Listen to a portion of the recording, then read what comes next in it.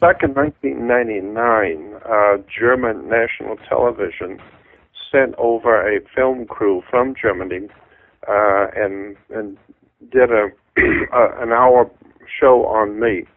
And the show was basically, and it was all translated into German. I have a copy of it, but the show was basically, they were asking me what did I think was going to happen with Y2K. And this was in 1999. It was going to be shown in the last part of 1999. And I basically said back then, concerning Y2K, that nothing was going to happen. That the only thing that might change was that football might come on Monday night instead of Sunday night, and that the taxes will for sure go up, and the rich will get richer and the poor will get poorer. But basically, nothing's going to change. And I thought, and I said that I think that this hype about Y2K is probably being orchestrated by NSA, National Security Administration, and or the CIA, just to see how gullible the American public is, and to see how much of an impact the CIA can make on society, to see if they can get society, all riled up about something. And so I said, basically, I don't see anything happening for Y2K at all, nothing. And that was my same feeling. I've been on a couple of shows just before December, and I said the same thing. I didn't think anything was going to happen. I think that everybody's looking in the wrong place. I think some momentous things have happened, but December 21st was not it. I think some terrible, horrible things have happened, but the end of the world, I don't think, I understand what the concepts of the end of the world, the end of time, and all that kind of thing, but most of that is all fluff and religion. And as far as I'm concerned, this last stuff was going on about the Mayan calendar. I wouldn't be a bit surprised if there was a lot of CIA handiwork in that, just to stir up the pot a little bit and scare people a little more, keep them occupied. I remember many years ago hearing a lady who was an official with the Democratic Party, and she was telling us that she taught people, and that she was taught, and then she turned around and was teaching new people coming into the Democratic Party as officials, that you must always, it was an idea the Democratic Party said, you must always have a crisis coming. You must always have something that's imminent, some terrible crisis is going to happen, because it keeps the people on their toes, keeps people agitated, yeah, and keeps them off balance, because they don't know what's going to happen tomorrow, so they can't get organized. They can't live in peace and prosperity and quietness, so that they can think and plan and understand what's going on. Just keep them occupied with worrying themselves sick about the end, about the media's going to hit, or comet's going to hit, or world war or something. Keep them occupied so that they're always concerned. And that way they don't have time to sit down quietly and just think about what's actually going on. And so I kind of figured that anyway, but hearing her talk about that, so that's pretty much what I feel is going on all the time, is we're just being played for fools. And you're right, Jordan. I mean, this idea is very important to mention, that we can see that reflected in many different movements. But the Green Movement, for example, it's very much about don't think, don't. We have to act now. We cannot. This is not the time to argue about what's going on, because then we would, of course, discover what really is going on. Of course. Yeah, and I remember when I was growing up, I used to always hear, well, there are two things that we don't talk about in polite company, and that's religion and politics. Yeah. And and I always thought to myself, why? Those are the two things that cause people to do the things they do. is religion and politics. Why not talk about religion and politics? Because those are the two things that motivate the world. Well, now, of course, I understand why we don't talk about religion and politics, because one, it might cause people to start thinking, and God knows we don't want that. And two, we don't want people even discussing such issues. And so that's why we're given plenty of entertainment and ball games and all kinds of computer games and just entertainment galore. We got all kinds of entertainment and distractions so that people don't sit down too long in one place and start thinking too deeply about anything. So it's pretty obvious. It is pretty obvious, and I wonder how much of these things are, psyops, if we can call them that, or they're dropped into the mass consciousness in different things. I mean, I'm thinking back of this article that NASA released back in the 70s, I think it was, about Planet X. There was a brown dwarf, star somewhere out there swirling around, and I just wonder how much that, of course, contributed to the whole Planet X movement, for example. I know, you're right. That's exactly right. Because all that kind of stuff, every time you turn around, it's something. Some terrible tragedy is coming on the earth, and the only real tragedy is that the American people collectively have got an IQ of 40. That's the only real tragedy. And nobody's questioning anything. There's a real tragedy there. That's right. So, like I said, there's a lot of horrible things have happened, but December 21st wasn't one of them. Now, what if we look at the deeper aspects of that? Obviously, the most important point is what you just kind of mentioned, that people are occupied. We're being entertained for different reasons. We are not allowed to settle down and think for ourselves. Of course, if we did take personal responsibility, we could just turn off the TV or even turn off the internet in these days. And try to find some real truth, some real balance. We know that we're being played on different ways, but how do you manage the balance between the curiosity of want to try to find out what really is going on? Hence, you have to watch the news, you have to watch the web, but at the same time, kind of keep your distance to it. I think this is something that's very difficult for people, Jordan. Well, for me, it's fairly easy because I'm used to it, only because I've been doing that same thing for so many years. I always keep in mind that anything that you hear on television or in the newspapers or magazines and the media in America, whatever it is, it's most likely a lie. I remember on ABC network radio many, many years ago, a very famous talk show host who was also a journalist. He made an interesting statement that stuck with me for years. He said, if you want to know how corrupt and lying the American media is, now this is a guy on ABC Network as a talk show host, and he said, if you want to know how corrupt and lying and trickery is going on in the news departments on the networks, he said, just wait till they do a story on you.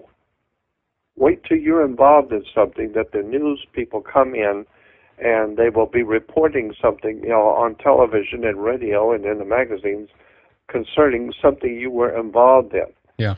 And this way you will know because you were there and you were involved in it. Now read what they said happened as opposed to what you know damn well happened. That's right. And he said, then you will see how corrupt the news media really is. Wait till they do a story on you. Yeah, isn't that the truth? I've been involved maybe in 2-3 cases where I've actually witnessed something firsthand and then, seen afterwards how the media portrayed it. And it's been wrong in every case, and you hear that from people all the time as well. They didn't get a thing right, That's why I say it's a wonderful quality, consistency, to be wrong all the time. And you can't be wrong all the time by chance. You've got to be wrong all the time because that's what you're in business to do, is distort the news. Period. That's what news services are there to do, to distort the news, to distort what's going on to keep the people agitated, ignorant, and ill-informed, and therefore you can control them. It's very simple. I mean, if I were going to be a dictator, I would want people educated. My God, I mean, if people are smarter than you are, why would you even bother to try and be a dictator over people who are brighter than you are and smarter than you are? Yeah. You're going to be a dictator. Make sure everyone in town has an IQ of 40. Do whatever you have to do to keep people stupid, ignorant, on drugs, alcohol, whatever. Keep them busy, and especially keep them occupied with games. Give them a ball game, or and then you start thinking about that. We have soccer ball, baseball, football, tennis, golf balls. All the ball games. This is what you do for kids, children. That's right. If the kids are in your way, you just tell the kids to go out and play. And all over the world, always you say, go out and play with a ball. Go out and play ball. And we even say that in business and in commerce. When you're working for a corporation, they call you in and they say, are you on the team? We hear you're not playing ball. And so these terms have come to be even accepted in business. You're a team player, and they want you to play ball. So I've come to the point where I've just kind of dropped out of society. I see what's going on, and I've been watching it for over 53 years now and talking about it. So I understand where we are now and where we're going. I just think it's really, really horrible that young people are not told anything. They're not given the opportunity to know what's going on, where they're going, where they've come from. And as far as I'm concerned, I don't. It's very difficult for me to be optimistic about the future because I know too much. I've been through too much. I've seen too much, and I've been privy to hear things and see things that other people will not ever even know exist. And it's very, very frightening what the future holds for the human race. So we're watching it all happening right now. Do you think that there is? Do you see any way out of this? I mean, I've always thought that the way things are now, basically the system will have to collapse and crumble. We have to walk away from it and just let it fall, and then maybe something more authentic could kind of rise in its place. And that's a potential positive. I totally believe that. Yep. Yes. Because, and the reason why I say that is because when you see, like when Obama was, the night Obama was elected, all over the world, people were dancing in the streets. Dancing in the streets. Yeah. And there were tears in the eyes of young people dancing and crying and weeping. And it was just an incredible display of ignorance, stupidity, and profound goofiness, worship, a hero worship. And I'm sorry to interrupt. I wonder how much of that also was a planted people that were paid to cheer and everything. Sure. Yeah, there's no doubt in my mind that a lot of that was planted, and but like the philosopher said, for those who will not learn from history, you're bound to repeat it. Yep. And so that's what we're doing now in America. We're repeating. And also there was another quote in history. I don't know who made it, but it was during World War II. It said, America has become what we beheld. That's an interesting idea in a quote. America has become what we beheld, meaning that during the Second World War, we were involved in watching the murder and violence and chaos and incredible scenes of violence all over the world. And so we got used to it. And so now that's us. We now become that which we beheld. We are now doing it ourselves. So all the stuff that we saw Adolf Hitler doing in Europe, we are now doing here. All the things that we saw the Russians and the communists doing in the Soviet Union, we're now doing here. All the stuff that we see the mafia doing and the organized crime and the underworld, we're now doing it here. So every time, we learn. We just sit and watch things happen, and then we go out and mimic it. So it's just amazing how much we, the more we change, the more we stay the same. Yeah. We don't seem to learn from anything. We don't seem to learn. And I will tell you what I think is going to happen. I think we're going to see the collapse of Western civilization. Mm-hmm. And not the first time it's happened, and it will not be the last. But it's going to be very, very bad when it does happen. Let me ask you this, Jordan, about that, because again, this people immediately think to doomsday about that again, of course, and they think, oh, there's something's going to happen overnight, basically. But same thing has happened with the Roman Empire. This was prolonged over a couple of hundred years, if I'm not mistaken. That's right. That's exactly right. Mm-hmm. It takes a long time, in other words, for something to right. crumble and fall. Right. It's little by little by little. And you begin to see it if you know what you're looking for. And that's why most people don't see what's going on, because they're not looking for it. I already know what to look for. When the one thing you need to always look for in a decaying civilization, when an empire is in decline, the first thing you notice is that the majority of the people begin to lose their humanity. And I'm watching that among Americans. Today, wherever you go in America, people have lost their humanity. They don't even know how to think anymore. And like Gore Vidal used to say, and I totally agree with him, he said, welcome to the United States of incompetency. And that's exactly what's going on. Our people of America have become incompetent, downright stupid in many cases, can't even figure out what's going on. They see 3 high-rises fall down into dust, and they think that's just normal. That's what high-rises do. They always do that. They've always done that. And they don't realize there's never been a time in human history when 3 high-rises, any high-rises, ever fallen down into dust. And so it shows me, and also another classic example of what I'm talking about is law enforcement. There used to be a time when the police were just like us. They were just regular working class people that were police officers. Today, among the police across the nation, it's like a police state mentality. It's a them against us, and they have riot gear and automatic weapons, and they are heavily dressed for war, and that's part of the dehumanizing of the human race. The whole entire superstructure of Christian civilization is collapsing, and it's collapsing for many different reasons.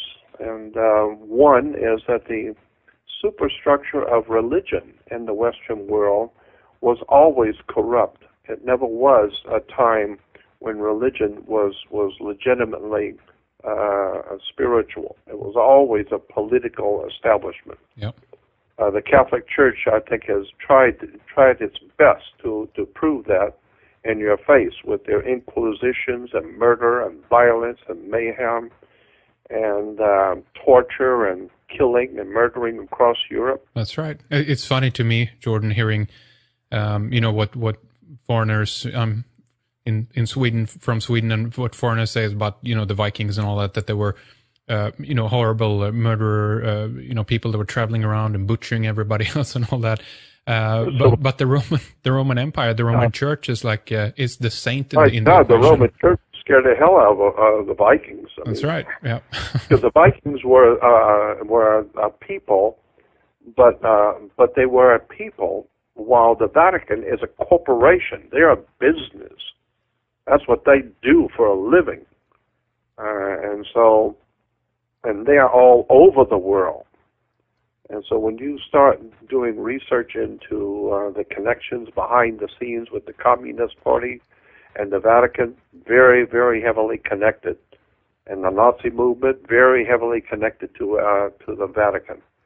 And, of course, corporate law, maritime admiralty, international business, and international business law, corporate law, all of that can be traced back to the Vatican.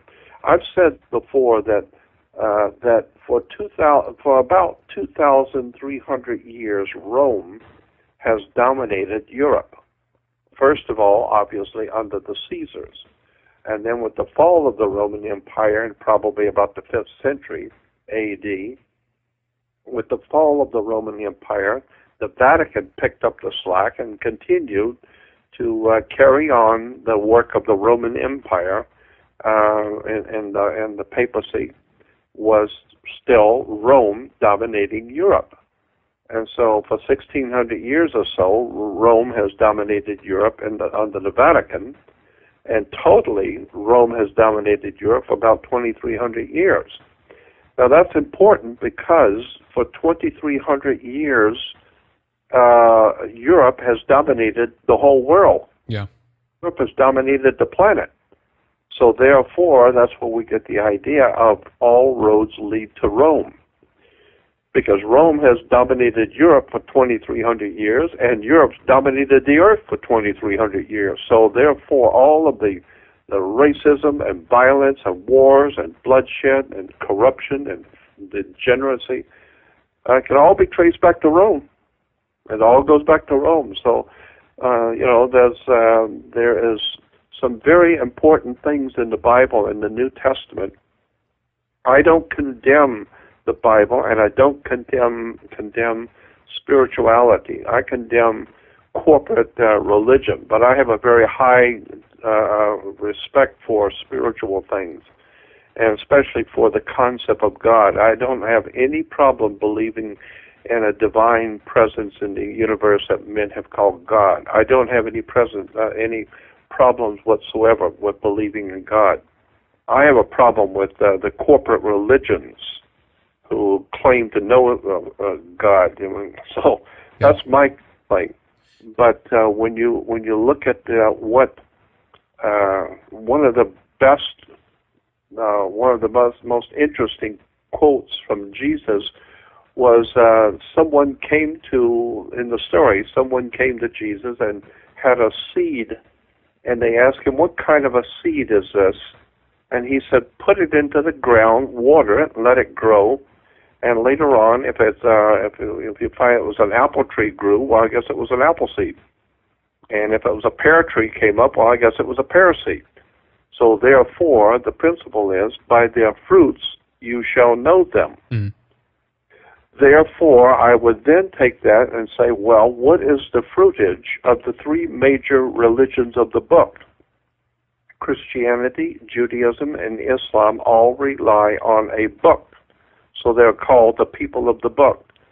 So what is the fruitage of Christianity, Judaism, and Islam? What is the fruitage? For the past 2,500 years, what is the fruitage of those three major religions? We'll look all over the world and you will see the fruitage of those three religions. Nothing but violence, pornography, drugs running, world wars, killings, murder. It's just the whole civilization is out of control. Well, that's the fruitage of those three religions. So as far as I'm concerned, the three religions, Judaism, Christianity, and Islam, are nothing more than the work of secret societies. I do believe that there is some very valuable information and material in the Bible, and also in the New Testament story. I mean, when we get into that, that's a whole another story. I mean, it's a whole another subject right, that I am very, very interested in, is the symbolism and the metaphors in the New Testament. Well, that's a whole different subject. Definitely, we might get opportunity to get back to that a little bit later. I wanted to ask you about what some people argue is that what they claim what we see in the world today is not a product of religion, but it's because people have turned away from religion. They try to argue that it's an occult force in the world, and if people only turned back to the Bible, things would be good. What would you say to that? Well, two things.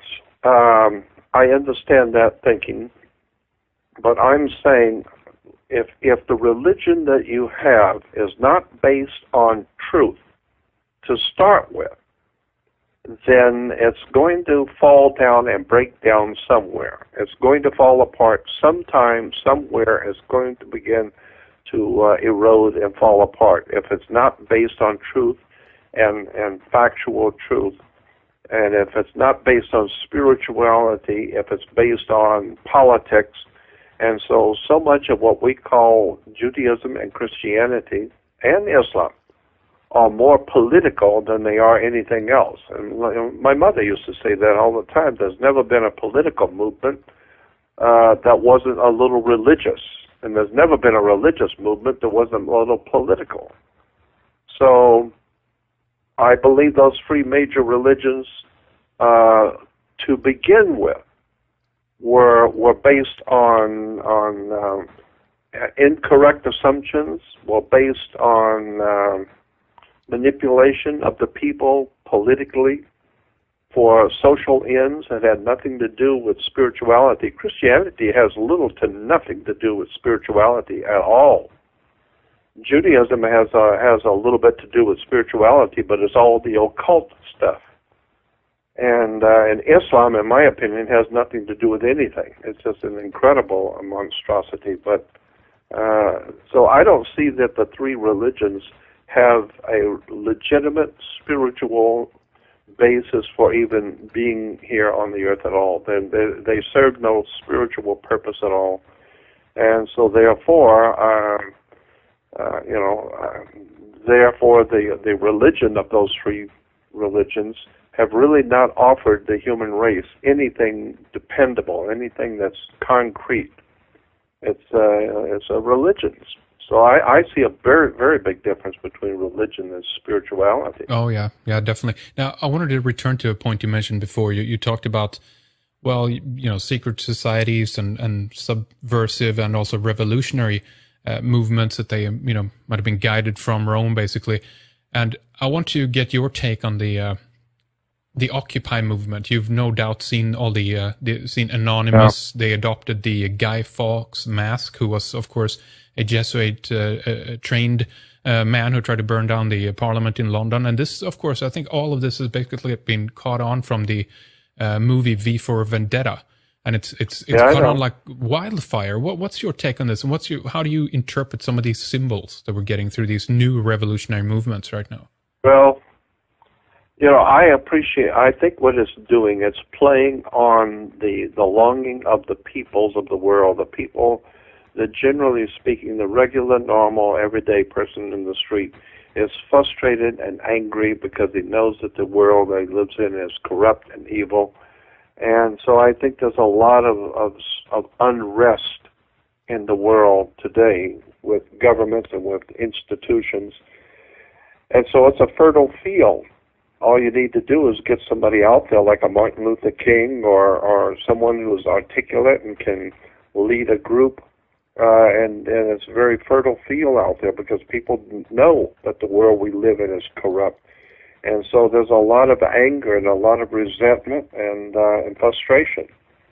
But on the other hand, I also watch the words, the terms, the symbols that are used by these groups, and I appreciate them demonstrating for what they feel is bad about society.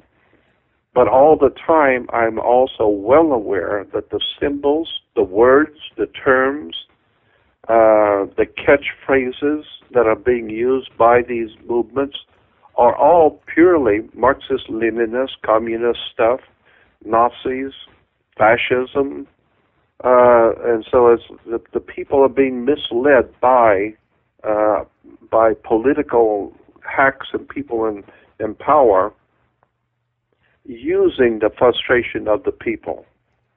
So I mean, I understand the anger and the resentment that the people in the Occupy movement have. I totally agree.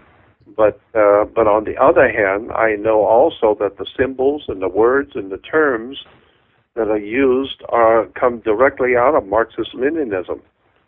So that's why I'm not too impressed with any of it. It's a red flag for you, I guess. I mean, what's happening under Obama right now in America and everything? You know, you've detailed that about the rising sun and everything, and they're invoking very, very powerful symbolism here.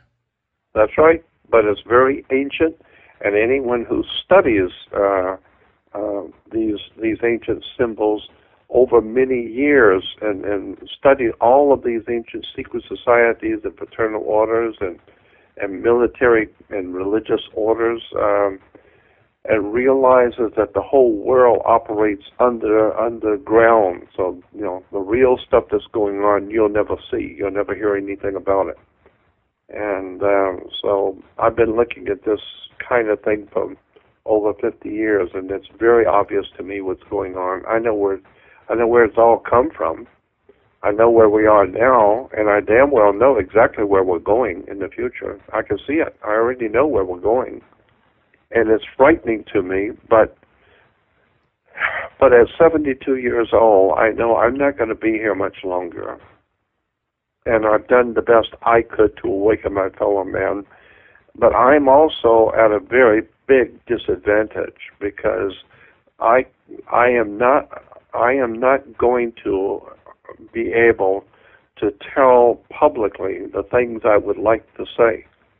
Why not? So I would love to be able to actually tell my fellow man in America, but I am frightened to death of my government. I am frightened to death of Washington, D.C., and so I know way more than I will ever be able to tell because I don't want to be arrested at 3 o'clock in the morning and taken to a warehouse and tortured and find my body in an alley somewhere, because that's what happens in America. If you talk too much, this is America.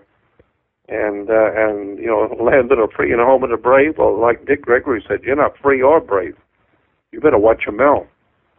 So there's just so much I would love to be able to tell the public that I know, but I will never be able to do that.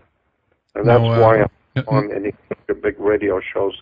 All right. No words on the way out, so to speak. I mean, is this something you've you've collected over the years, of course, and it's something you've been basically waiting for to tell about? Shouldn't there be an opportunity for you to do that at some point? I mean, I think so. No, I don't think so. I've been asked that, and I've been told that in private. Radio talk show hosts will call me and say, we know that you're holding back stuff. We know that you are not telling us the whole story that you know. And I tell them that's exactly right. That's precisely right, and I'm not about to. And as each day goes on, I am even more and more convinced I am not about to tell the stuff I really know. Not now. Not now. For many good reasons. I've got some very good reasons. And so... All right. Yeah. I feel bad about that. Sure. Because I know and I see things, and I'm aware of things which are going on. But as far as I'm concerned, it's so far out of control that I'm not going to be able to do anything about it. And here's another thing to keep in mind. One of the major radio talk shows in America has called me a couple or three times, and they said, we'd like to have you on, but we know that you're holding back and you're not talking about the stuff that we want to hear. And I quickly came back and said, listen, think about this for a minute. You want your audience to hear something really interesting and something really tantalizing, and so I could go out and tell you all kinds of things that would be really explosive, very explosive stuff that I know, and I can prove it, and that way it would be a great show. People would love it. It was very, very interesting, and it was, but after the show is over, a week from now, people will have totally forgotten all about it and gone back to work and forgot all about it. But me, I'm in trouble now. Now I'm the one that's going to pay the price for shooting my mouth off and talking about something while the public was entertained. I'm now going to jail. I'm now going to be, I now have to worry and look over my shoulder everywhere I go. Now I have to worry about being kidnapped or tortured or put in prison or put in jail, or they're going to find some narcotics in my car and I'm going away for 30 years in prison. Why? Because I talk too much in public. I know what's going on, and I'm not about to talk about the things I would love to and I've wanted to all my life. I don't even want to do it anymore, even in private. Even in private, when people come around to talk to me in private, I still don't tell them what I've seen and what I've been a witness to. I have a suggestion for you, Jordan, if you don't mind. And of course, I hate sitting here talking about you not being part of this and being able to talk to you anymore. It's very discomforting, but nonetheless, since we're on that topic, we're talking about maybe a day when you won't be here with us anymore, and why not write it down or let's say record it and keep it a secret, but just enough to be able to tell someone of where they could find the recording or find the paper or what have you that shares and details some of this with us. If I trusted, I wouldn't mind sitting for an afternoon and just talking about all the things that I really would like the people to know. But I would be frightened and fearful that if it ever got out while I'm still alive, I'd be in prison overnight. Aren't there those boxes, I guess, safety deposit boxes that could be released by a will after the fact, and that way someone would have it? I know, again, it sounds horrible to talk about this, but you know what I'm getting at here, right? Of course. Obviously, yeah, I know. It is a big problem because the the more I just sit quietly and watch, the worse it gets. And I'm aware of that saying that all evil needs to succeed is enough good men doing nothing. That's right. And I understand that. But I feel I've done the best I could and still keep my head and still not be murdered and found dead in an alley somewhere. I've already been threatened by government. I've already had threats against my life. I've already had threats over the years. So at 72 years old, I don't feel like speaking to power. I don't feel like confronting power and confronting powerful people who are mentally disordered and will kill you at a drop of a hat. That's what we've got. Sure, and that's where we are. And so, it's like going on the radio publicly and talking about the mafia. Yeah. And giving names and giving names, addresses, and phone numbers, and giving all kinds of private and personal information that you're privy to. Well, you better have your own army. You better leave town. You better leave the country. Well, Jordan, there's one thing I just want to mention about this as well, and at least from my own personal, from my point of view, what you've given, me, what you've given us, and I think many people who are listening to this right now as well, who followed your work throughout the years and everything else, is an extremely valuable, thing and an aspect that has to do with a way of thinking, of opening up one's eyes to a bigger reality. I'm not talking about the things that are, that I have to agree with you on 100%, or the matter if you're 100% factually correct on every point. That's not the point here. What I'm trying to get to is the esoteric ideas, the occult ideas when it comes to seeing relationships between symbols, even etymology, the words, how they relate to each other. These are ideas that have opened up. And I know this radio show wouldn't exist probably if it wasn't for the work you've done throughout the years. And I think a lot of websites and a lot of other shows out there as well, could say the same on this. And therefore, it's incredibly valuable what you've already has done. And it's tremendous. I want to show you some gratitude for what you've done already. And for me, anyway, it's not here that I'm waiting and saying, hey, why haven't you done more for us, Jordan? So that's not what this is about at all. Well, I appreciate it, and I thank you for that. And yeah, it's been a long, hard road, and there was a time when I started out back in I actually really got into this about 1960, 61, and I was always very zealous and really was intrigued with all the dark stuff that I was encountering. And for some reason, I was able to be in the company of and meet all kinds of interesting people that ordinarily you would never meet. I was in the company of mafia guys and politicians, scientists, physicists, writers, researchers, politicians, as I said, and secret societies and fraternal orders, and I was amazed at all the different kind of people that I ended up being in the company of. It was as if I was being drawn to them, or they're being brought to me. I don't know how to explain it, but almost every day I was meeting somebody who was really strange and interesting, who was involved in some dark stuff. And I'm talking about when I'm 18, 19, 20 years old. And so all my life I've been able to be in the company of incredible people doing extraordinary stuff. And I learn from them. I'm not learning to be like them, but I'm learning subjects that most people don't even know exist. That's right. And so what I wanted to do was at least make people aware of the subjects without getting myself thrown into prison or hurt or causing other people trouble. And that's another thing, too, because when I learn something from someone, the powers that be, when they hear me talking about it, they're going to know somebody talked to me, and they're going to know who it was, and that person's going to be in trouble.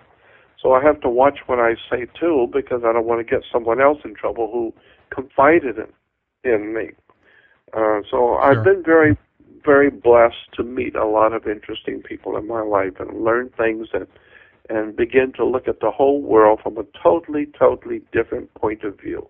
Well, that's where I think, Jordan, you've done so well. You haven't, if I can put it this way, held the individuals you talk to in the hand and walk them through the door. You've rather showed them where the doors are or how many different ones there are, and basically just sparked the curiosity. At least for me, that's what you've done with your work, and made me realize how much it actually is out there to look into, and all these tidbits that you've collected, as you say, throughout the years. And I also believe on top of that there is a force in nature or in our world that actually is guiding our individual journey, and that's a force that also want to see much of these hidden things come to light, and therefore it's why you have been shown some of these things, I believe. I for some reason, I have been in the company of extraordinary people. I've met some of the most powerful people in the world, and been in their company, and I didn't realize at the time who they were. But we got along just great. I liked them, they liked me, and we became good friends. And I never question. I don't question who a person is. If they're being nice to me, I'm nice to them. And then I find out who they are, and it's shocking. And I'm thinking, my God, you mean that's who I was in the company of? And but then I look back on all of these different kinds of people that I've known and had experiences with, and I'm just amazed how much the world just does not know what's going on. So I've tried to awaken my fellow man and do it in such a way that just pique their curiosity and make people want to study and learn and open up their minds, because like I say, your mind's like a parachute, doesn't work if it's not open. Yeah. I've tried to do that because I'll tell you one of the reasons why I have dedicated my life to doing this. It's because when I was a child, I always really sincerely wanted to know I was extremely curious about everything, and I was very methodical in my wanting to know. I would ask methodical questions of the adults around me, trying to get to the bottom of a subject. And and as I grew up in my teen years, I came across many different speakers, teachers, lecturers that I could go to hear speeches and lectures by people that were talking about the things I was interested in. And I was always so appreciative. I don't care if the people were wrong or not. I was always appreciative to be able to go and hear someone talking and telling me and explaining to me things about the occult world, about history, about commerce, about religion, things that I was interested in. I really wanted to know, and thank God there were people out there who were open to talk to me and tell me the things that I wanted to know. So I wanted to turn around and do the same thing for other people who are like me, who want to know.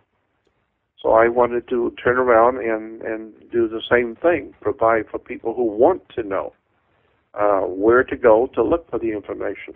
Yeah. Well, so you've done it really well, Jordan, I think. So thank you for that. I do it. You know.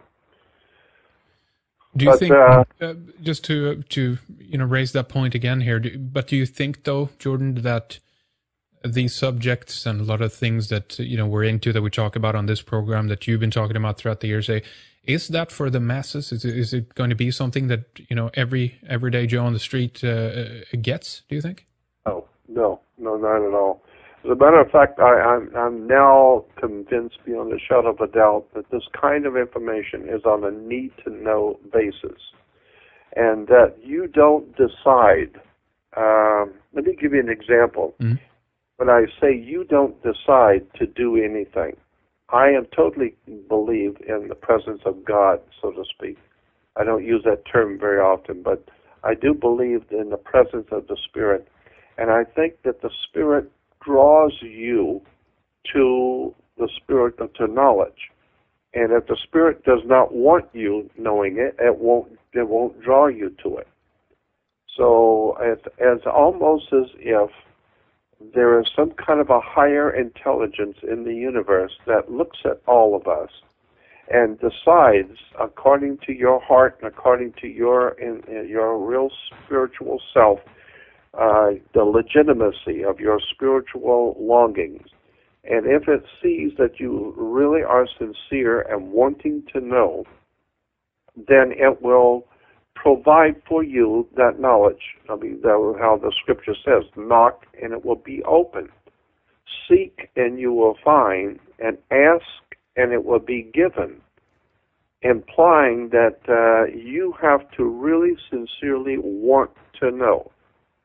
Not just be interested to be entertained, for the moment, but you really are seeking knowledge and wisdom and understanding. Well, when the student is ready, the teacher will appear. And therefore, if you really sincerely want to know, the Spirit, God, so to speak, the Spirit will see to it that you will learn what it is that you want, that you're looking for, without what you're longing to know about. It will show you. Knock and it will be open. Seek and you will find. Ask and it will be given. Yeah. Well, I always wanted to know.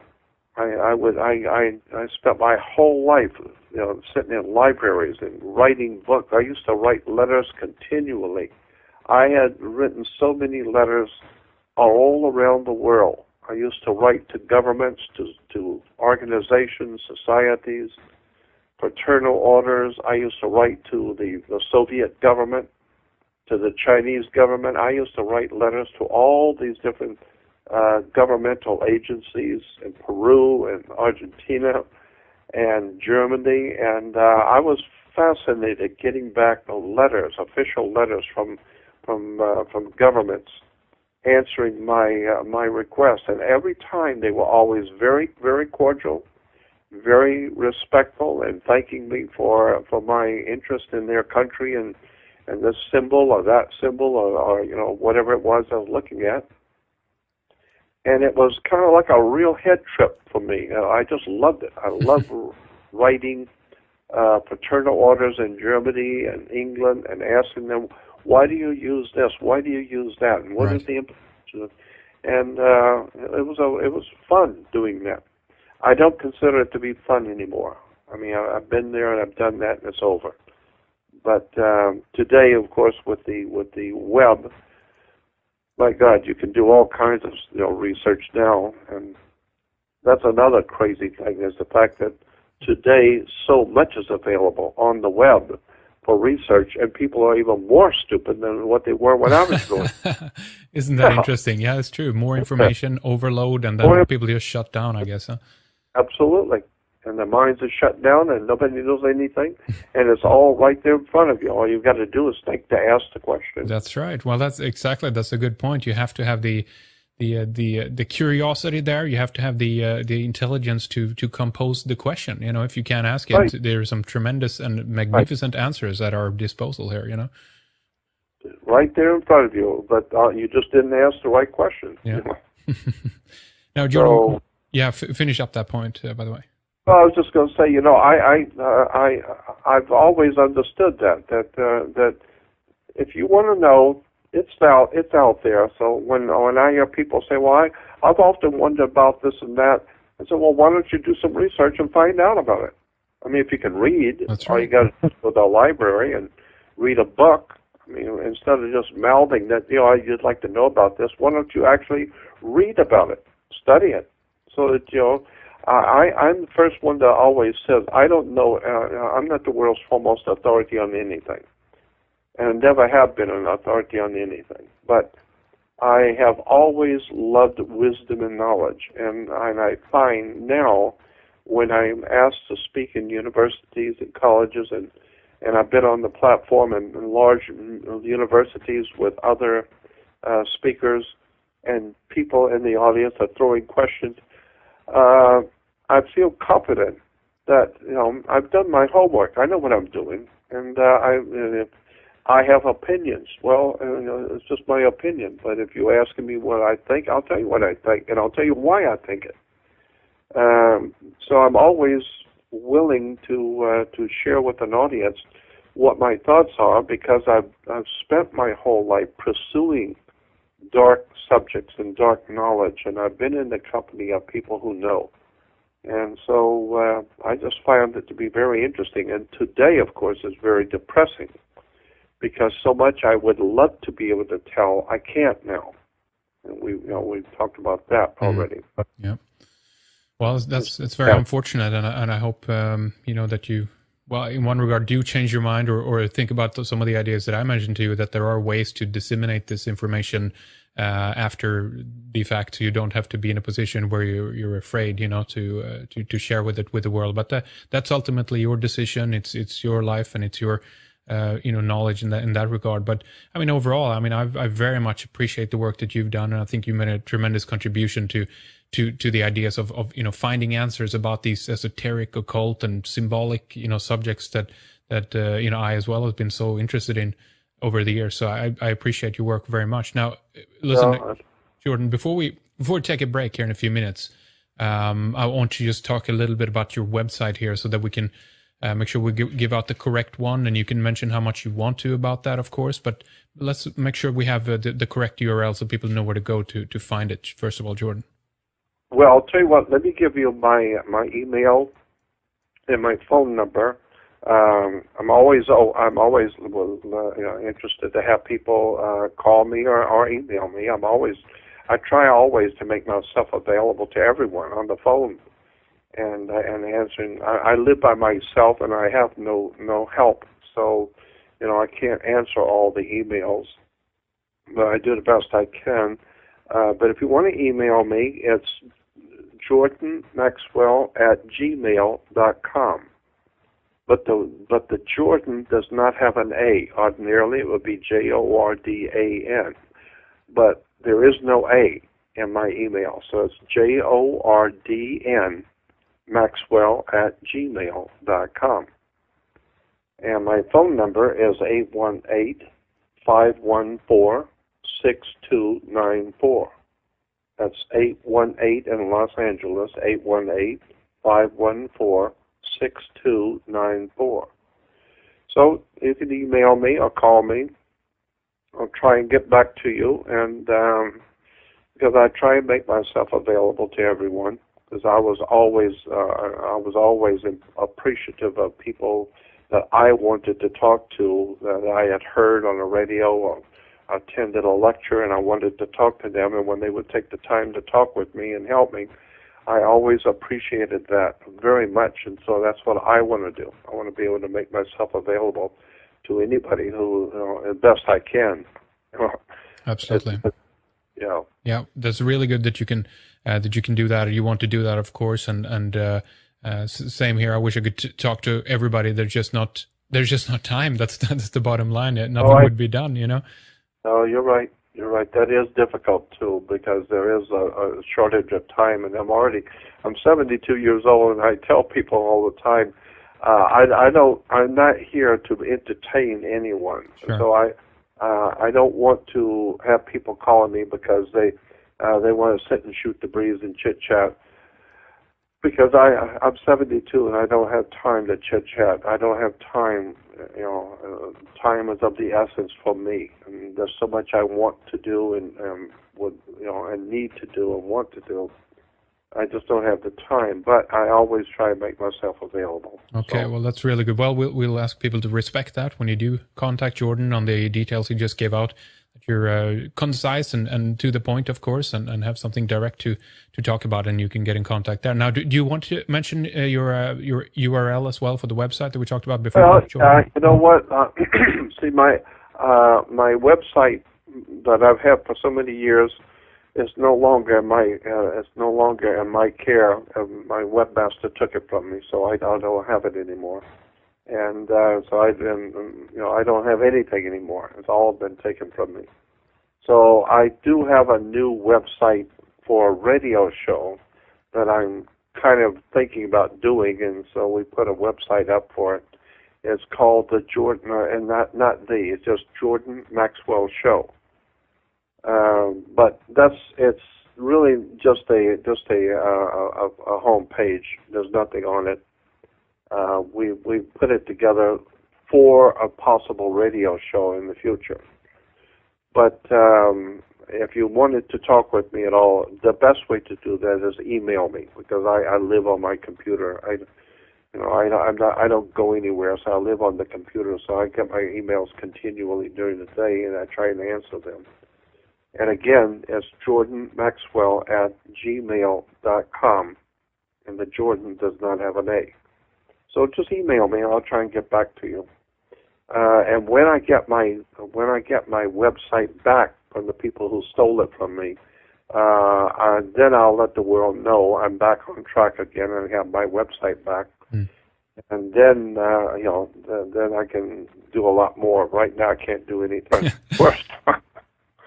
Yeah, and I remember when I was growing up, I used to always hear, well, there are two things that we don't talk about in polite company, and that's religion and politics. Yeah. And and I always thought to myself, why? Those are the two things that cause people to do the things they do, is religion and politics. Why not talk about religion and politics? Because those are the two things that motivate the world. Well, now, of course, I understand why we don't talk about religion and politics, because one, it might cause people to start thinking, and God knows we don't want that. And two, we don't want people even discussing such issues. And so that's why we're given plenty of entertainment and ball games and all kinds of computer games and just entertainment galore. We got all kinds of entertainment and distractions so that people don't sit down too long in one place and start thinking too deeply about anything. So it's pretty obvious. It is pretty obvious, and I wonder how much of these things are, psyops, if we can call them that, or they're dropped into the mass consciousness in different things. I mean, I'm thinking back of this article that NASA released back in the 70s, I think it was, about planet. You must always have a crisis coming.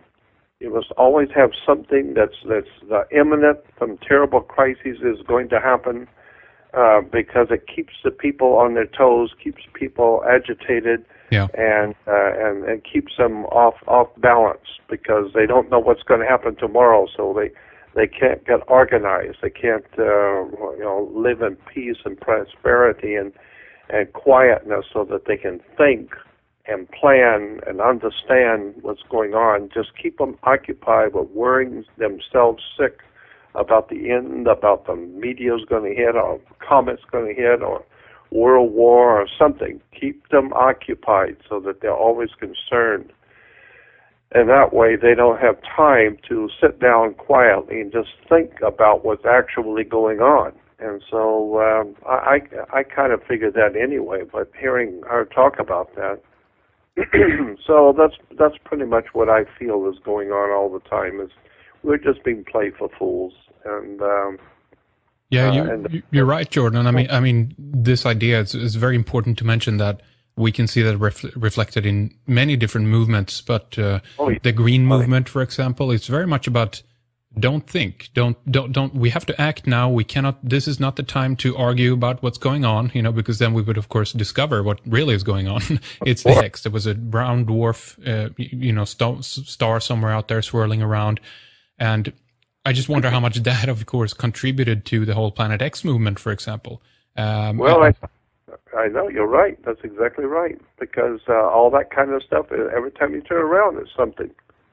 Some terrible tragedy is coming on the earth, and the only real tragedy is that the American people collectively have got an IQ of 40. That's the only real tragedy, and nobody's questioning anything. There's a real tragedy there.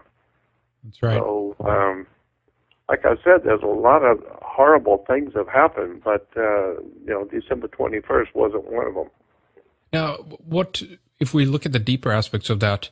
Obviously, the most important point is what you just kind of mentioned, that people are occupied. We're being entertained for different reasons. We are not allowed to settle down and think for ourselves. Of course, if we did take personal responsibility, we could just turn off the TV or even turn off the internet in these days, and try to find some real truth, some real balance. We know that we're being played on different ways, but how do you manage the balance between the curiosity of want to try to find out what really is going on? Hence, you have to watch the news, you have to watch the web, but at the same time kind of keep your distance to it. I think this is something that's very difficult for people, Jordan.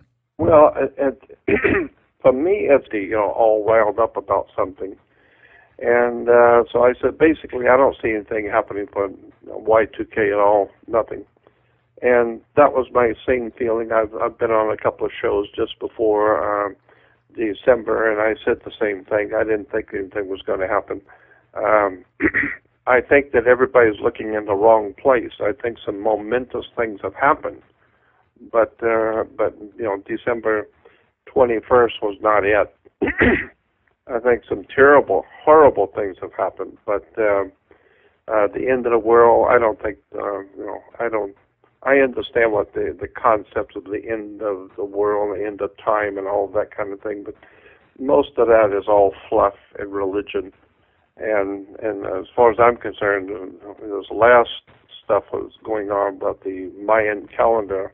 I wouldn't be a bit surprised if there was a lot of CIA handiwork in that, just to stir up the pot a little bit and scare people a little more, keep them occupied. I remember many years ago hearing a lady who was an official with the Democratic Party, and she was telling us that she taught people, and that she was taught, and then she turned around and was teaching new people coming into the Democratic Party as officials, that you must always, it was an idea the Democratic Party said. Back in 1999, German national television sent over a film crew from Germany and did an hour show on me. And the show was basically, and it was all translated into German. I have a copy of it, but the show was basically, they were asking me what did I think was going to happen with Y2K. and this was in 1999. It was going to be shown in the last part of 1999.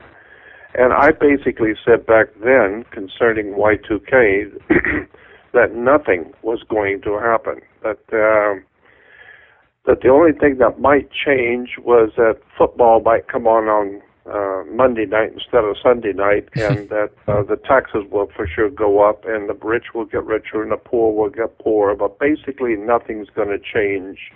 And I thought, and I said that I think that this hype about Y2K is probably being orchestrated by NSA, National Security Administration, and or the CIA, just to see how gullible the American public is, and to see how much of an impact the CIA can make on society, to see if they can get society